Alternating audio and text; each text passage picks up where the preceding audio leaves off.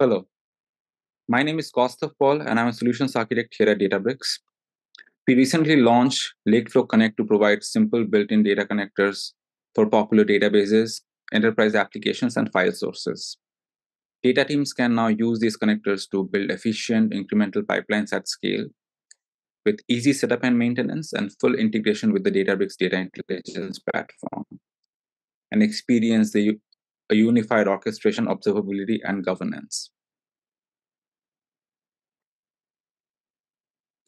The new SQL Server connector helps businesses easily access and derive insights directly from SQL Server, all within the Databricks platform. You can easily unlock many high-value use cases such as analyzing IoT data, sales transactions, inventory, supply chain, etc. Today, we are going to focus on one of the following use cases. It's customer purchase behavior analysis. Customer purchase behavior is crucial in the retail industry. It helps businesses understand what, when, why, and how consumers buy products. By analyzing these patterns, retailers can personalize marketing and offers, optimize inventory and product placement to match the demand, improve customer experience by anticipating needs, enhance pricing and promotion strategies based on buying trends, and identify loyal versus churn risk customers for targeted retention efforts. Ultimately, understanding purchase behavior drives smarter decisions, better customer satisfaction, and higher profitability.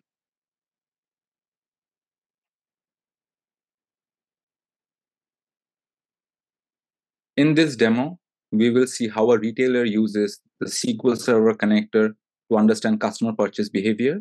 We will use the capability of Databricks Apps to build a user-facing application, as you can see here, to do the analytics. We'll look at how the retailer gets data, analyzes their customer order data, and combines it with customers' interactions across retailers' various channels for a holistic view.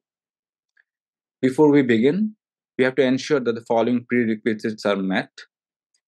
Your Databricks workspace has to be enabled for Unity Catalog. Serverless compute should be enabled for jobs and pipelines.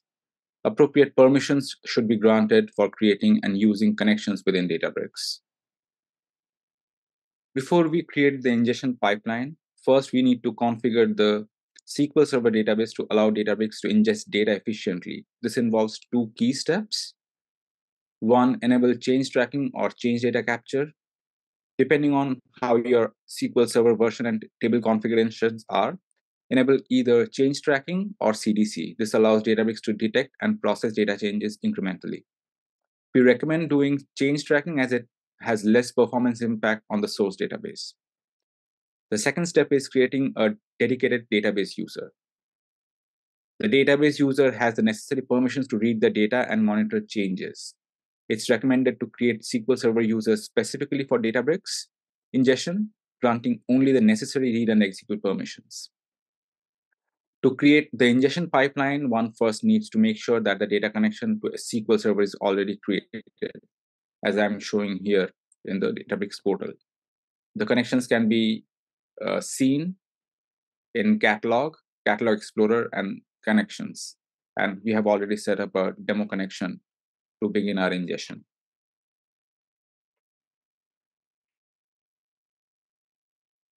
We will now see how you can easily set up an ingestion pipeline directly to SQL Server using Databricks Connect simple UI.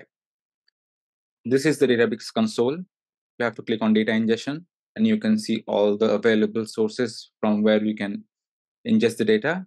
You can see SQL Server here along with other connectors available. You can click on this and simple UI will prompt you to perform the steps, enter the details, and you will be able to set up the connector in a few minutes. I have already set up a pipeline and the connection configuration. We will walk through this. So the first step is creating an ingestion gateway for source databases with a name and target catalog for staging ingestion data as well as the target data. And there is a schema also mentioned here. Next step is creating an ingestion pipeline, where you can see there is a pipeline name, the destination catalog, and the connection that we were seeing earlier as the source connection. Next step is getting the source details, the source SQL Server database that we are getting the data from. But we are going to ingest this database and any of the tables we can pick and choose, but we are going to get the entire database ingested. The final step is to define the destination and where the data source data would land. We can also look at the settings, and we can see that we have a option to schedule this job. You can put it as the required frequency and also add notifications to the email recipients you would want on success and failure. Let's save and close.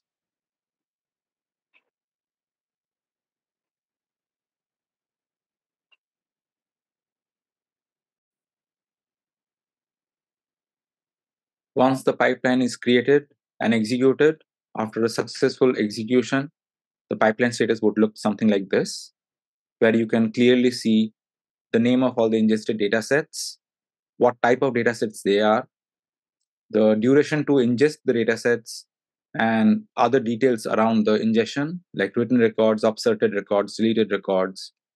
You will also get a full visibility of the event log with all types of information, warnings, errors. This takes benefit of all the outstanding features that Lakeflow Declarative Pipeline offers. And this also provides you a graph view to monitor, track, and get a view of all the ingested data sets.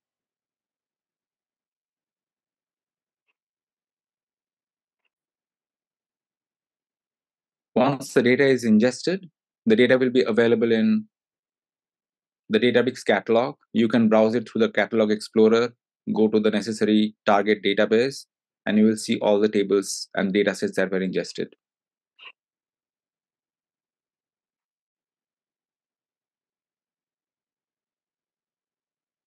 Since now all the customer order data is ingested, we can work on transforming the data.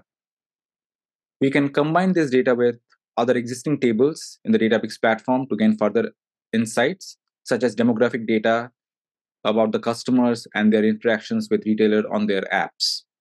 And all of this can be ingested from other sources as well.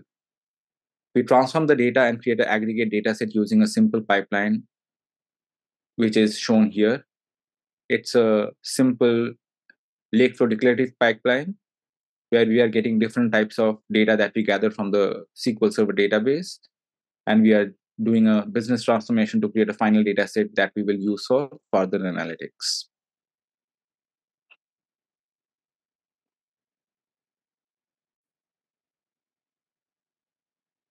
We can also create a Databricks job or a workflow tying both the pipelines together. This is the ingestion task, the ingestion pipeline that we saw earlier that gets the data into Databricks from SQL Server, and a task that refers to the pipeline that is used for transforming the data and creating a final data set. We can create a workflow integrating both of them. This will help us monitor the entire pipeline end to end.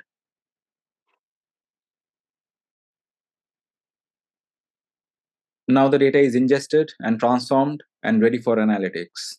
Data insights can be analyzed in a dashboard or Genie space, all within Databricks. Databricks offers wonderful way of doing analysis and getting insights of data using these two simple features as part of our AI/BI offering. We can leverage the capabilities of Databricks Genie spaces to conduct a thorough analysis of the provided and generated data sets.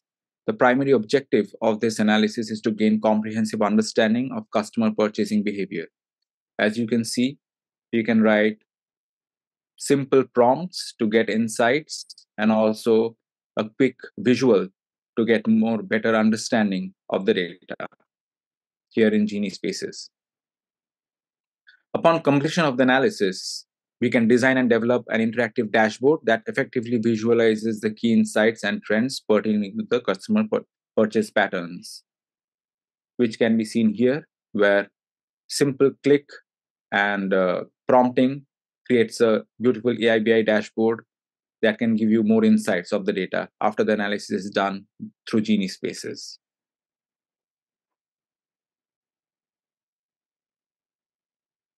And finally, we create a Databricks app that refers to the generated data set to give us the app that we showed in the beginning, which gives you a much more interactive way to interact with the data and give you beautiful visuals to understand the data and its insights.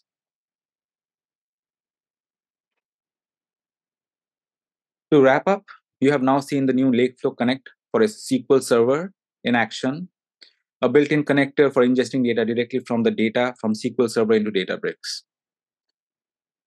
Data teams can now easily build efficient incremental pipelines at scale with a simple UI or API with easy setup and maintenance. It's important to note that all of these steps can be completed within the UI, but if you prefer coding instead of clicking, there is also an API that does the exact same thing and it integrates with the Databricks asset bundles. Businesses can now derive rich insights by unifying all their data, AI assets on the Databricks Data Intelligence platform. Everyone can unlock high value use cases such as predicting customer churn, as well as many others, including IoT analysis, supply chain, inventory, and many more. Running personalized customer analytics and identify cross sell and upsell opportunities as well. To get started with Lakeflow Connect, go to databricks.com and get more details.